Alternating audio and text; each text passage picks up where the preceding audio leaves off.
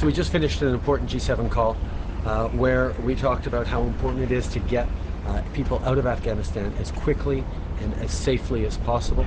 I emphasize that Canada is ready to stay beyond the 31st deadline if it's at all possible, because we want to save as many people as possible, and Canadians are ready to work to try and do that. We also emphasized how important it was to pass the message to the Taliban that not only should they be letting people have access to the airport in the coming days, they need to make sure that in the coming weeks, even beyond the deadline, people are able to leave Afghanistan.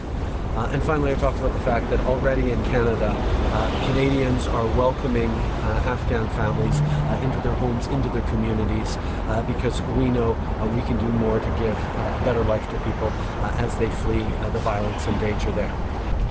We have welcomed over 2,000 people back to Canada over these past number of weeks.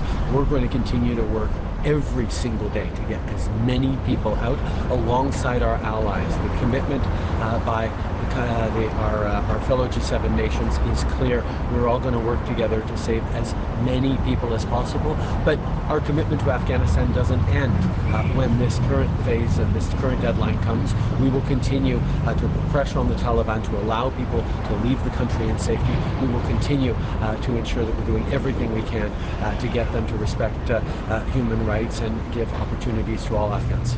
Right now we're working with all of our allies on getting as many people out as possible. The conversation, as it always is around the G7 table, was frank and direct, and we very clearly said that we want to do as much as we possibly can. Everyone agrees the situation is extremely difficult with the positioning of the Taliban, with all the work we have to do to keep people safe, even as we get Afghans out.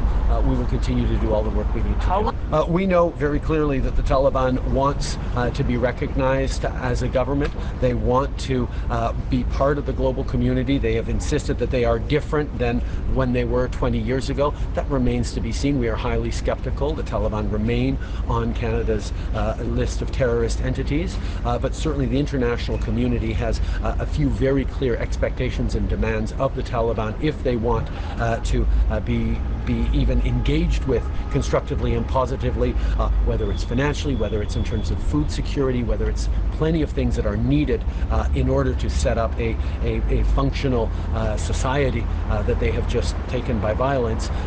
We know that access to the airport now and access for people to be able to leave the country in the coming weeks is going to be extraordinarily important.